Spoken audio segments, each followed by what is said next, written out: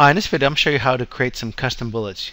You may be familiar with creating bullets using the Home tab and going under the paragraph group and selecting bullets, but you can actually create custom bullets, and these are not bullets that you would find in PowerPoint, at least this particular section here. You can actually save images and then use them as bullets, and you can actually also have some kind of fun bullets. These are not the normal bullets that you would see here, you can see that, but these are actually icons that you can get from the different font styles.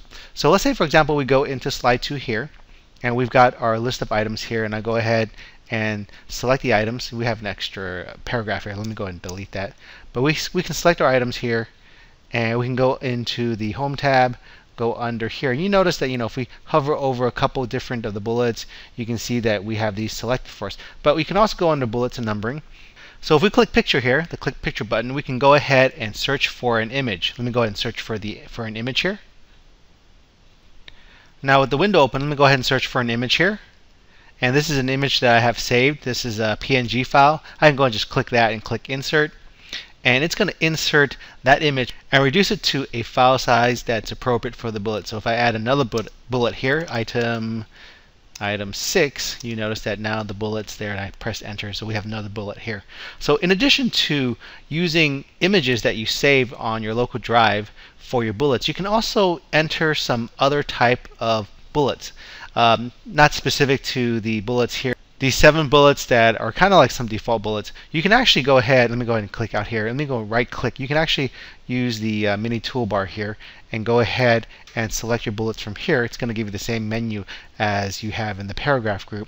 And I go under bullets and numbering, and if I go ahead and click the customize instead, it will open up another window that lets you select different types of characters. So for example, if I can go to, probably good solution here would be to go to something that has Unicode, and that usually has a lot of different other type of characters that you can put in and kind of substitute as a bullet. So you can see here there's a lot of different things.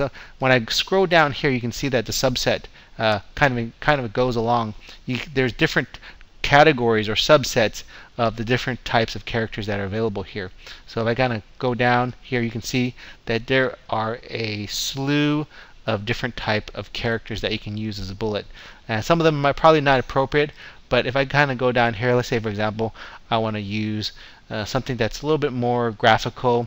Let me go ahead and kind of scroll down here a little bit and see what I can find. Earlier I had this little pencil icon, but there's other icons that I can look for. There's icons that I can look for, or characters I can look for, that will give some kind of, I guess, color, or it'll give a personality to the bullets, and I can probably choose one here, maybe letter-like symbols, or maybe number forms, or something that's a little bit more interesting. If I'm presenting kind of a presentation that's kind of geared towards science or math, maybe I can do some of these mathematical operator type of bullets. Or if I'm looking for something that's a little bit more whimsical and it's a technical audience, maybe something like this, maybe this alpha or something like that. So there are a lot of things that you can choose from. As I scroll down here, maybe like a little snowman if you're doing something that's kind of weather related or seasonal. Maybe if I enter that, you can see now I've got these little snowmen here, and that kind of gives a little bit more fun.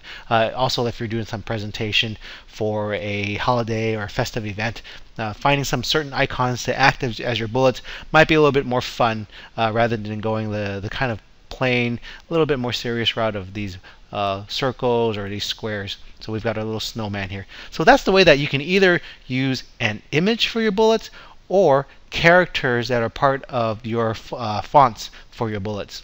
And you can add some variety to your bullets. Hope this helps. Thanks for watching.